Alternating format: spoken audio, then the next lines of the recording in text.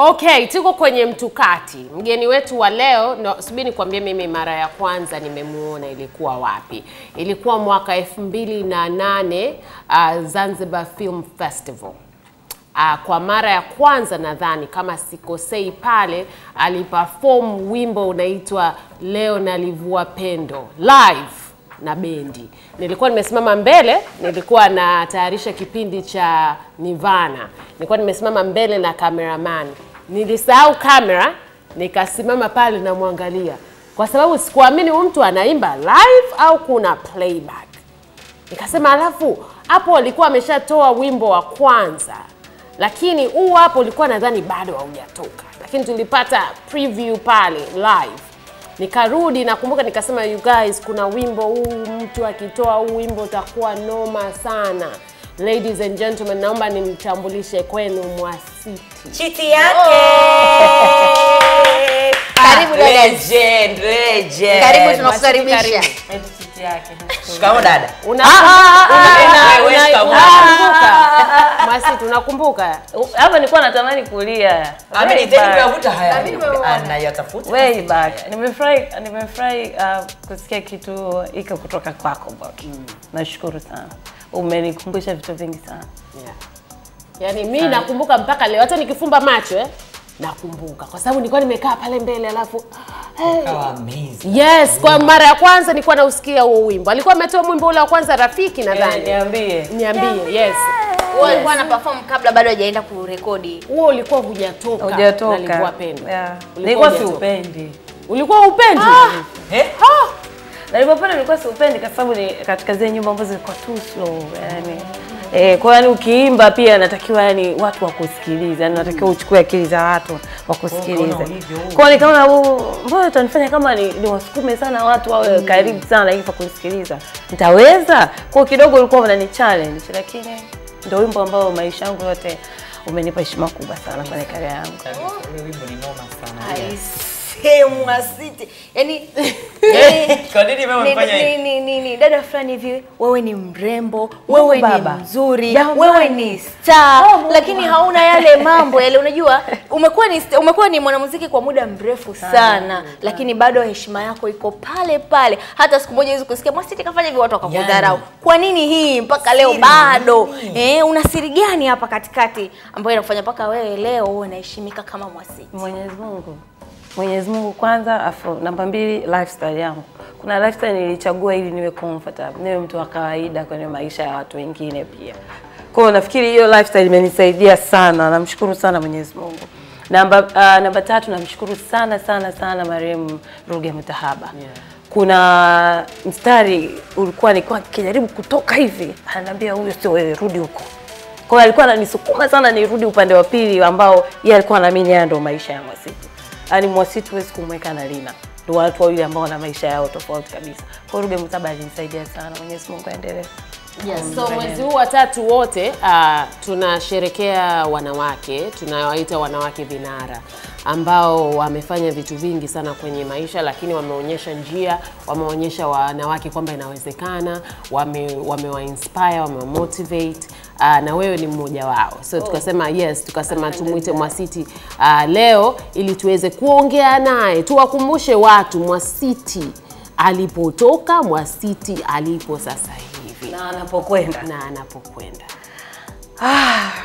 Mwasiti ni binti wa 4 katika watoto 5. Sisi tumezaliwa watoto wa kike 4, wa kiume 1. Akitoka wa kiume mimi ndo nafuatia kwenye familia, afa nafuatiwa tena na wa kike mwingine. Yaani wa kiume yupo katikati. Rasmi nilianza muziki na elimu ya kidato cha 6. Rasmi nilianza muziki 2007. 2006 mwanzoni ndo nilianza kabisa kuimba. Lakini nilifanikiwa kwenda kwenye mashindano kadhaa, babangu akawa hapendi kabisa niende kwenye mashindano. Nafikiri Coca-Cola Pop Stars ningekuwa pale na shaa. Lakini babangu akaniambia sitaki kusikia hiyo kitu. Kwa hiyo sikwenda kwenye final ambayo tulikuwa tunafanyiwa Sleepway kama sijakosea. Kwa hiyo sikupata nafasi ya kwenda. From there nikasema ngoja niingie THT. Nikapata nafasi ya kuingia THT. Nikapokelewa. Babangu hapo tumegombana sana kwa sababu alikuwa anataka mimi niende chuo. Afu mimi nataka kwenda kujaribu muziki. Kwa akanipa mwaka mmoja wa kufanya ninachokipenda.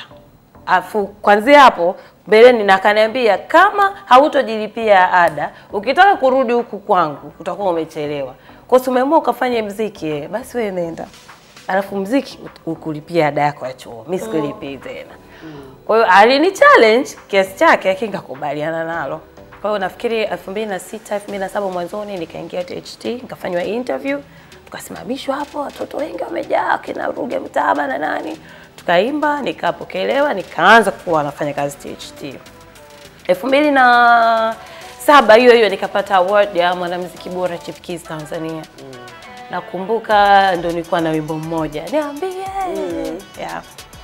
Lady JD akanipa nafasi ya kurekodi kwenye studio yake huo wimbo. Nafikiri pia story watu hawaijui. Jide Jag Records ndo ilinipa nafasi ya kurekodi pale. Ilikuwa ndo studio ya Lady JD. Yes. The legend herself. Yes. Kwa hiyo hiyo track ambayo ikanifanya mimi nikapata award ya mwanamuziki bora Chief Keys Tanzania.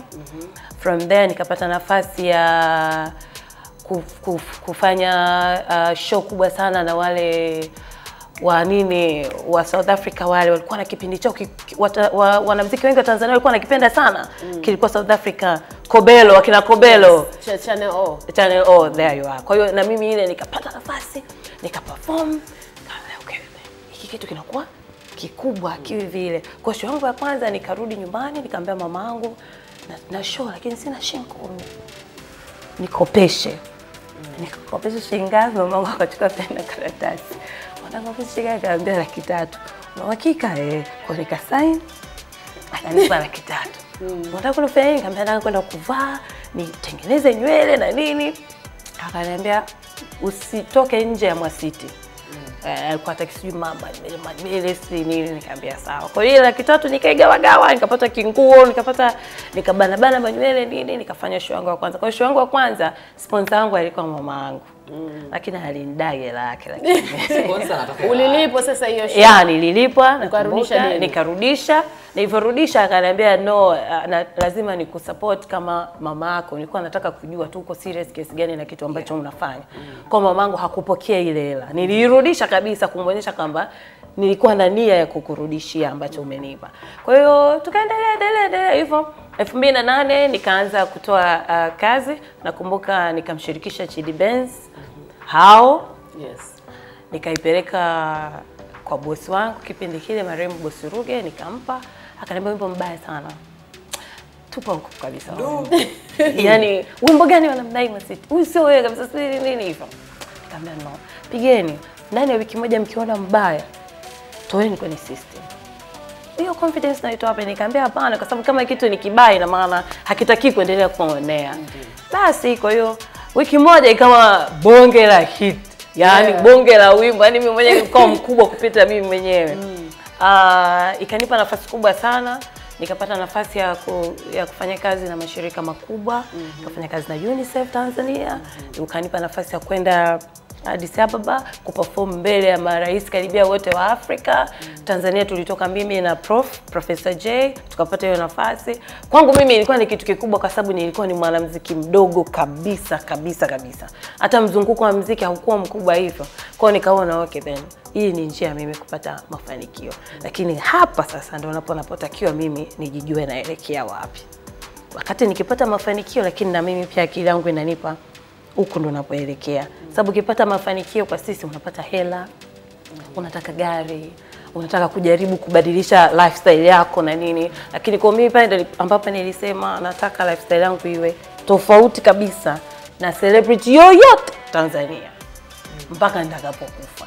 Kwa pale ndo nikaanza kujenga maisha yangu tofauti kabisa na muziki. Kwa hiyo mpaka nakuja kutoa Naliimba Pendo nilikuwa tayari najua naelekea wapi, lakini nilikuwa naonekana mshamba sana. Up to now kuna watu wananiona kama mshamba sana. Lakini nimechelewa sana lakini kumbe vitu vyote vinavyoendelea huko na vijua vinavyoendelea na ningekuwa na maamuzi yao ningeshafanya zamani sana. Yani vitu vingi sana unaweza kukutana na mwanamuziki wa leo wa kike, yani unaongea naye anakuona yani kama wewe mshamba. Yani kama uko nyuma sana lakini anatamani kuwa wewe ujue, lakini anakuona wewe uko nyuma sana.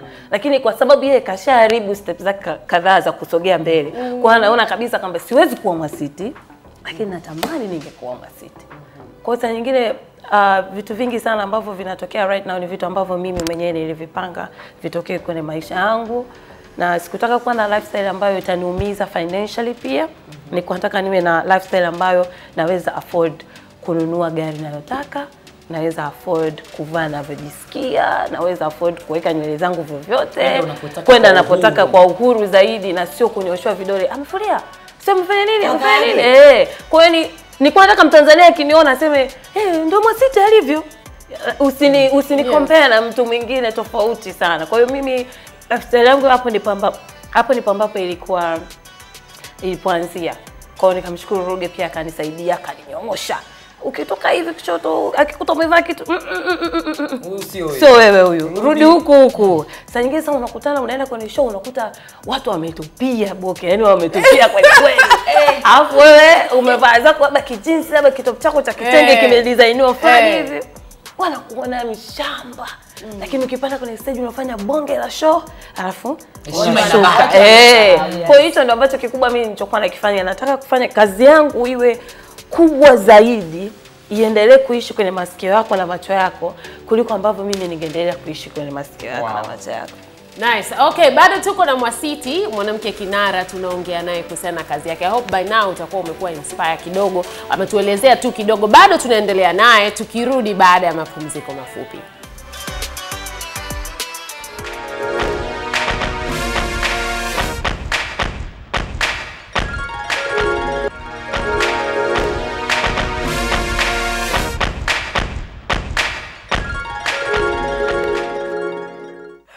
Right, bado tuko na Mwasiti, tunaendelea na mtukati. Leo tuko kwenye bado mwezi wa 3, sio tunasherehekea wanawake wote vinara, na yeye ni mmoja wapo. Sasa Mwasiti, umetuelezea hiyo lifestyle na ulipoanza na mpaka sasa hivi, na kwa nini umechagua lifestyle ya namna hii.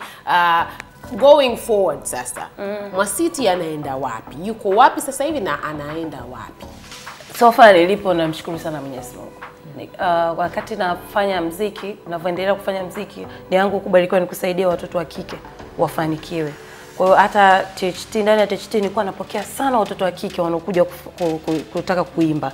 Sana, yani wasanii wengi wa kike sasa hivi wakina Jolie, wakina nani watakwambieni, nilikuwa napokea sana wasanii wa kike kwa sababu nilikuwa nataka wafanikiwe sana. Wasanii wa kike wako nyuma sana. Kwa hiyo yangu kubwa ilikuwa ni kutengeneza mzunguko fulani wa wanamuziki wa kike ambao watafanikiwa, watakuwa na generation yao ya muziki ambao na wenyewe watasema baadaye kwa kuna mtu anaitwa Mwasiti alitusaidia, alitufanya tufanikiwe na sisi tukawa hapa tulipo leo. Kwa hiyo nilikuwa pia nataka kufungua center yangu kwa ajili ya watoto wa kike wenye vipaji tofauti, wawe watangazaji, wawe waimbaji, wawe wacheza ngoma, wawe yani hivyo, ambapo nilikuwa nataka kutengeneza academy ya watoto kama 200 hivi wa kike wa Dar es Salaam, kwa sababu so far siwezi kutoa sijui wa Mbeya wapi kwa sababu lazima wale nini. Kwa hiyo najaribu kutengeneza kitu kidogo ili baadaye hopefully kitakuwa kikubwa zaidi ya. Kwa hiyo pia nafanya miradi mingi sana, hicho ndio kikubwa, nafanya miradi mingi sana mikoani kutengeneza awareness kwa ajili ya watoto wa kike. Kwa hiyo na play part kubwa sana up kwa watoto wa kike zaidi mno. Kwa hiyo nafikiri labda ni balozi wao wa kujitolea zaidi. Kwa hiyo miradi yangu mingi sana inahusu sana watoto wa kike. Sasa hivi nazunguka kama wiki 2 zilizopita nilikuwa nazunguka mikoa 11 ya Tanzania kwa ajili ya kuelimisha watoto wa kike. Maambukizi ya virusi vya ukimwi sasa hivi mara 4 ya kwa watoto wa kike. Yaani yamezidi yale ya kawaida. Ni watoto wa kike sasa hivi to vinara kule juu kwenye maambukizi. Kwa hiyo tulikuwa tunajaribu hivyo kuongea na watoto wa kike, mimba za utotoni, ndoa za utotoni, pia maambukizi ya virusi vya ukimwi, kuacha shule. Hiyo package yote hiyo nilikuwa nafanya hiyo almost miezi 3 iliyopita. Kwa hiyo wiki kama 2 ndo nimerudi Dar es Salaam. Hiyo ndio interview yangu ya kwanza. Basi tumebarikiwa kwa kweli. Tofauti na muziki, kuna biashara yote ambayo unafanya au kitu kingine? Nafanya vitu vingi. Nisingekuwa naishi ati. Muziki tu. Mungu wangu, nisingekuwa naishi. Nafanya vitu vingi sana ili niendelee kusurvive financially. Vitu vingi sana. Yes. Na sasa hivi trend, unajua sasa hivi kila mtu yuko kwenye social media, ana hiki mwanamuziki ana hiki, lazima ashtushtue kidogo kwa ajili kama anatoa hiki anatoa hiki. Wewe kikubwa zaidi ukitushtua labda photoshoot. Yaani hapo ndo umetushtua kwamba na niko verified. Hebu imagine. Situmii nguvu nyingi sana hivyo. Mimi nataka ukija kwenye ukurasa wangu usimtafute Mwasiti modo. Mtafute yaani ukija kwenye ukurasa wangu usitegemee kumuona Mwasiti modo. Sneakers. Utamkuta Mwasiti mva sneakers, Mwasiti anafanya kazi ya jamii, Mwasiti kaka zake tu na mabuto yake. Yaani Mwasiti wa kawaida. Ukipita kwenye ukurasa wangu tegemea Mwasiti wa kazi za jamii na Mwasiti wa kawaida. Ama utakuta haba matangazo ya wimbo, kama upo wimbo mpya utayakuta pale. Sitaki iwe sehemu ambayo itamfanya mtoto wa kike kule nje aone kuna vitu ambavyo kuna vitu atakani vifanye ili, unanielewa? Yaani usimpush afanye vitu ambavyo hatakiwi kuvifanya. Wadada wanapata tabu kwanza watu wanao. Yaani mtu ulali unafikiria hivi kesho nitatokaje Insta kesho. Watu wanafanya photoshoot mpaka unajishangaa. Hivi unaanzaje kufanya photoshoot? Una shughuli. Yaani una shughuli. Unafanya photoshoot ya nini? Yaani ukishafanya inakuingizia nini? Umeelewa? Kwa hiyo mimi sitaki ukurasa wangu uwapush vijana wengi 15 to 21 ama 25 waanze kuona kumbe nataka unajua zile nini. No. Ukija kwenye ukurasa wangu natakiwa ujue kwamba maisha ni vile ambavyo umeamua kuishi. No matter who you are, uwe celebrity, yani kuwa wewe, as long as unaishi maisha ya furaha, watu wanakuheshimu, watu wanapenda unachokifanya. Kuna watu wanapenda mziki wangu kama ulivyo kwa sababu ya nilivyo. Kwa siku nikisema nibadilike, yani mtu akaniona makope yamekaa huko sijui nini. Hata kwanza wengi wanakataa. Unajua hata unaweza kaja na skendo yangu kaiweka hapo, mtu akakwambia Mwasiti hawezi kufanya hivi. Hata kama nimefanya, watu watakwambia Mwasiti hawezi kufanya hivi. Tuletee uthibitisho Mwasiti kufanya hivi. Tuone. Sisi tuzungumzie kuhusiana na game sasa ya muziki. Wewe ni wa kitambo. Nimekusalimia hapo umegoma, lakini mimi nakwambiaje? Mimi nimekukuta. Mimi sijazaliwa. Nimefika na umezaliwa mwaka gani? Wewe gani? Wewe Mwasiti hujamkuta bwana mambo gani wewe? Sasa vyovyote. Kuona kama mimi Mwasiti amenikuta mpoke wewe bwana. Mmekutana. Mtoto huyu bwana hebu acha na muziki sasa hivi watu wengi wanaimba Mwasiti. Everybody imekuwa kichaka. Yaani kila mtu anaimba yochote, yani watu wanatunga nyimbo. Unakumbuka Zikute alikuja hapa akasema kwamba wanawake kusapotiana kwenye muziki ni wanawake kusapotiana kwenye muziki ni ngumu sana. Sasa yani hapa pota sijui vipi kujibu ya maswali, lakini swali langu hapa kuu ni kwamba muziki kwa kuangalia sasa hivi unaelekea wapi? Tunazidi kuinua ama tunaua muziki? Hapo tunaongelea kwenye nini sasa? Kwenye jinsia ama in general. Alafu tuongelea upande wa wanawake. Muziki unakuwa sana. Ndio maana sasa hivi unaona watu wanafanya vitu vingi sana ili muziki wao uende mbali. Wanafanya vitu vingi sana vya ajabu ili kazi zao ziende mbali sana. Muziki unakuwa sasa hivi. Ni wewe unataka kufanyaje muziki wako? Unawekeza kwenye muziki wako ama unasubiria kupata promotions za bure ama nini? Kwa sababu muziki sasa hivi ni biashara moja kubwa sana. Yaani hiyo sikufichi. Sisi tulivyokuwa tumezoea kufanya muziki kulikuwa hakuna Facebook, hakuna Instagram, hakuna Twitter yenye nguvu hivyo. Tulikuwa tunapost vitu vyetu Facebook. Lakini sasa hivi digital platforms zote zina kuruhusu wewe kuuza kazi yako ya muziki. Wakati sisi hatukupata hiyo nafasi, labda tungekuwa matajiri wakubwa sana tungepata hiyo nafasi zamani. Kwa hiyo sasa hivi muziki umekuwa ni biashara ambayo imetanuka sana. Ni wewe uko serious na muziki ama umekuja kutafuta boyfriend mpya ama umekuja kufanya nini kwenye muziki? Yaani na kiki pia nazo siku hizi hazipo. Niwaambie ukweli. Sasa hivi kuna snare zinapiga sana kelele. Hazieleweki zinafanya nini? Yaani kiki, unajua kiki sisi tumezoea zamani mnashtuka, mnajua ni simu zenu mkizishika hivi mnashtuka. Sasa hivi ukiona kitu sasa uzi huu. Hakuna hapa hamna kitu hapa. Hapa nataka kutoa wimbo hawa. Yaani unajua alisema the same thing. Yaani unajua kabisa hiki unataka kujua kama ni kitu. Yaani hiki unajua kabisa uzi huu kitu. Na akitoa kitu akiwi kikubwa. Kwa sababu tumeshazoea yani watu wanafanya upuzi mwingi na sana hapa inakuwa hiyo. Kiki ya mwisho kubwa iliyokuwepo ni ya Meja Kunte. Unaona kiki imekiki kweli lakini wimbo haujakiki. Hicho sasa watu wamekasirika. Muziki sasa hivi umekuwa mkubwa sana. Pale kwenye ushirikiano wa wasanii hasa kwa upande wa watoto wa kike. Upo wasanii wa kike waache mazoea ya ushosti, waeke mazoea ya kazi. Tuna groups nyingi sana zipo kwenye WhatsApp. Zipo nyingi sana. Mwasiti tunaongea nini ambao umezoeana. No. Huyo si cute mimi niko naye kwenye. Huyo si cute. Niko naye kwenye group. Sio kina Gigi, niko nao kwenye magroup. Kwani Gigi nisema hakuna ushirikiano. Yani ni hivi, wasanii wengi wa kike wajifunze. No matter wewe ulikuwa generation ya mwaka gani, sijui ya mwaka gani, jifunze tu kwamba lazima utofautishe ushosti na kazi. Utakuta mtu uko naye hapo, miaka yote uko naye hapo unazunguka naye, lakini labda ungefanya naye kazi ingekuwa kubwa kweli yani. Lakini wewe upo naye. Sasa kipindi unamhitaji kufanya naye kazi, hana nguvu hiyo ya wewe kufanya naye tena kazi. Ishaisha. Lakini uko naye hapo kila siku, twende zetu Mlimani City tukaangalia movie, uko naye. Sijui twende wapi, uko naye, lakini amgusi studio. Kwa tuache ushosti mwingi. Ndio maana matokeo yake mnaona kwamba wachache ambao wako serious wanachukiwa na wasanii wengine wa kike. Kwa sababu wale wako serious na kazi zao. Kwa ukimwona mtu yuko serious sana unasema anaringa Kumbe alishaona hapa kuna upuuzi mwingi hapa chini. Hebu ngoja mimi kwa sababu nataka hii ndio maisha yangu, mimi sitaki ujinga hapa. Hebu ngoja nitafuta watu ambao mimi naweza kufanya nao kazi. Unajichomoa pale, unaenda kufanya zako kazi. Tuache mazoea ya ushosti kwenye vitu ambavyo vinabadilisha maisha yetu.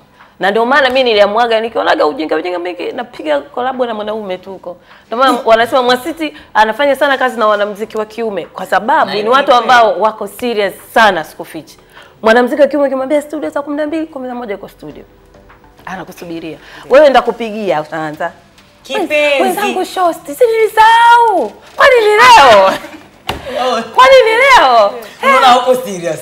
Kwa mimi nafikiri kikubwa ni kwamba najua tunapendana, tunapiga sana story, tunaambiana mambo ya boyfriend zetu na nini, lakini tuwe serious sana kwenye kazi. Ukiwa serious mtu yote atakufuata ufanye naye kazi. Vinginevyo tutakuwa tunazunguka tu hapa kila siku. Mwasiti, mimi nikushukuru sana kwa kuja kwenye Dadas. Nashukuru every time. Yani katika watu ambao wako very professional, wewe ni mmoja wapo. Tunaongeaga sana huku ndani. Huko kwenye list ya wale ambao wako professional. Tumekuwekea kabisa yani na nyota. Yes. So like mwanamuziki wa low professional, Mwasiti yupo hapo ndani. Yes, so asante sana kwa kuja kwenye show na sisi tukutakie heri kwenye kazi yako. Uendelee kufanya vizuri zaidi na ubaki kuwa Mwasiti huyu. Kabisa. Chiti huyu kibonge.